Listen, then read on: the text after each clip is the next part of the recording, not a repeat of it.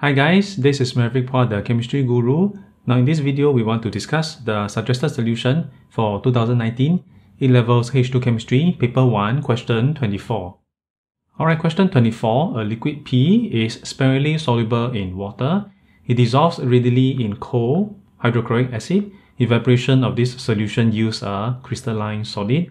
So what could be P? We're given 4 options A, B, C, D. The first guy, C6H5COCH3, this is a ketone functional group. Then for B, C6H5CONH2, this is amide functional group.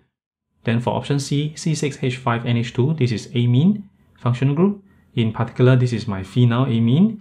Then for D, C6H5OH, this is phenol functional group. So this question is pretty straightforward because if I have a liquid P that is sparingly soluble in water, which is not surprising for most organic compounds, the solubility in water is pretty bad, not very soluble. Then it dissolves readily in cold hydrochloric acid.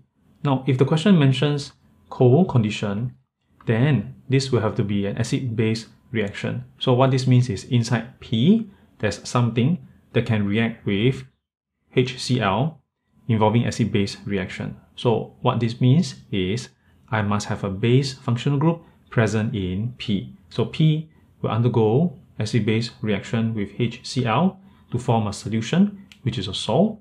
Then evaporation of this solution yields a crystalline solid because the salt, it is a ionic compound, right? So evaporation of the water, when the water is gone, then I'm left with this ionic compound, or I'm left with this salt. So what this means is we just need to look at the options A, B, C, D, and we find the functional group which is alkaline or basic, and it can react with HCl. So this exercise, it is very simple. Now the first one, for A, this guy, it is a ketone. Ketones are neutral. B, this guy, it is an amide. Amides are neutral. Then for C, this is my phenylamine. Phenylamine, it is alkaline. Then for option D, D is phenol. Now phenol, it is acidic. So out of these 4 options A, B, C, D, the guy which is alkaline and can undergo acid-base reaction with HCl, obviously will have to be option C.